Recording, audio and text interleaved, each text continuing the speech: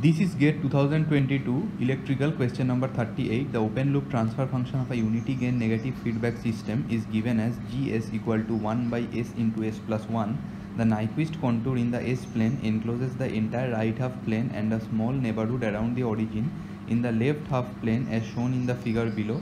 The number of encirclements of the point -1 plus J0 by the Nyquist plot of Gs corresponding to the Nyquist contour is denoted by N.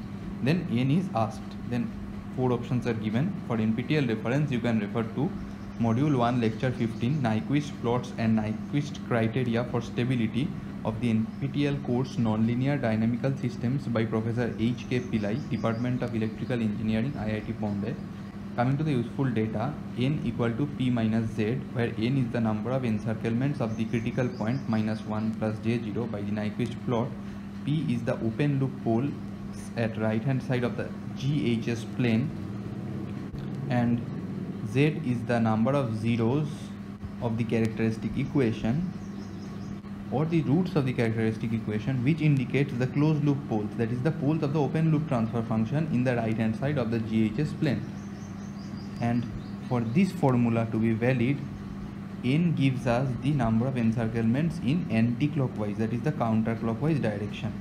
So N equal to P minus Z, where P is the open loop poles in RHS, Z is the closed loop poles in RHS.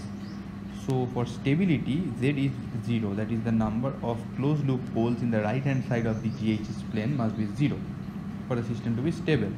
So for that to happen, N equal to P.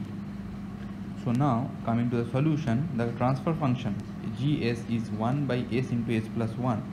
So open loop pole equal to 1, that is equal to P.